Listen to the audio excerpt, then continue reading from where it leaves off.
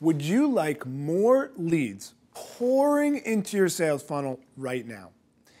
Do you find that lead generation often falls to the wayside when emergencies inevitably come up? Do you find the idea of prospecting overwhelming? If you said yes to any of these questions, then this video is going to change the way you look at lead generation efforts. In this video, I'm going to share with you 3 of the biggest lead generation mistakes that so many salespeople make. Check it out.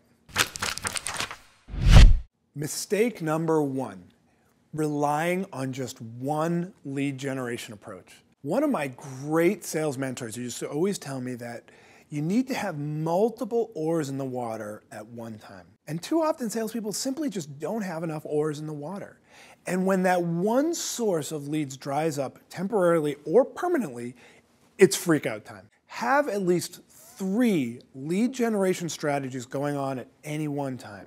For example, this might mean that you are focused on making cold calls to very high-level prospects. You are asking for referrals and introductions from all of your existing clients and your existing network. And it might also include hosting semi-annual private events where you invite all of your best customers and your best prospects to come and learn about some of the best industry takeaways. That would be 3 great lead generation strategies going on, ultimately leading to a huge prospecting funnel. Mistake number 2, focusing on lead generation haphazardly.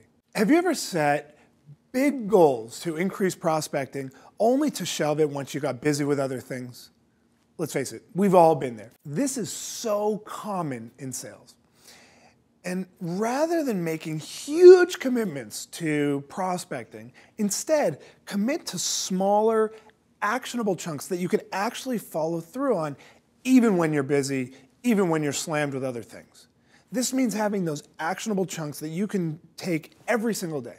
Mistake number 3, believing that lead generation and delivery are separate. So often, salespeople see sales and delivery of a product or service as 2 completely separate jobs.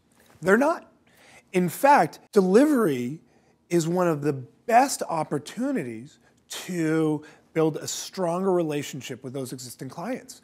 Use those moments spent working with clients to constantly look for other opportunities. You can also use those opportunities to ask for referrals and introductions from those clients during the course of your work.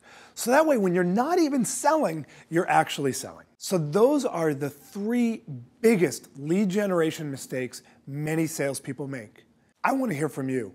Which of those 3 mistakes have you found yourself making in the past? Be honest. Be sure to just share below in the comments section, and I will get to every single comment, every single question. For more videos on lead generation, just click right here, or visit markwayshak.com, where you'll find a bunch of other great resources that will help you take your sales to that next level.